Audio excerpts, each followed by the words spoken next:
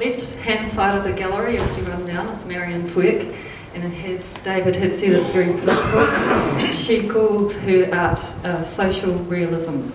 So, Marion is an art teacher and has taught art all over the world, so she uses all her techniques that she has taught to her pupils in her art.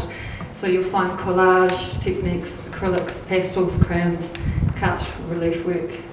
And also when you're looking at Marion's art, you'll see next to it a little story.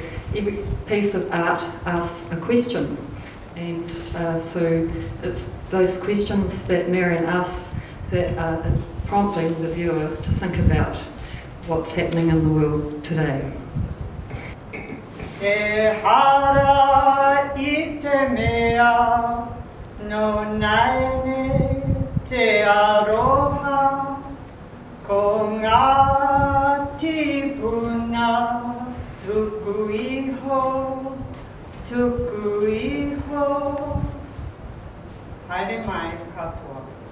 At the back of the gallery is my work.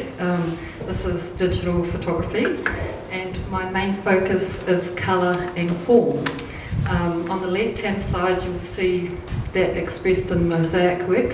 So if you look at the work very closely, you'll see that it is, the background is made up of many thousands of tiny photos. So you step up close to look at the many, and you step back to look at the whole.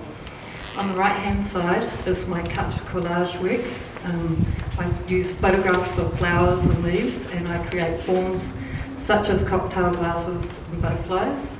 Then I take each photo and cut it and layer it and curl it to create a 3D piece of art. On the opposite side of that, in the alcove, you will find my fabric art, and this is expressed through mirror and mandala techniques. And it translates very well into fashion and also interior design. It also really highlights my absolute love of colour.